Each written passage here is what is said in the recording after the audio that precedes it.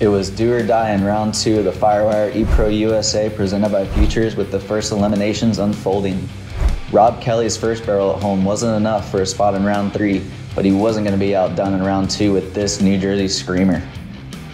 Tyler Gunner's own vision at home in Newport Beach, California earned him the nod for runner-up behind Kelly, and both are ready for round 3.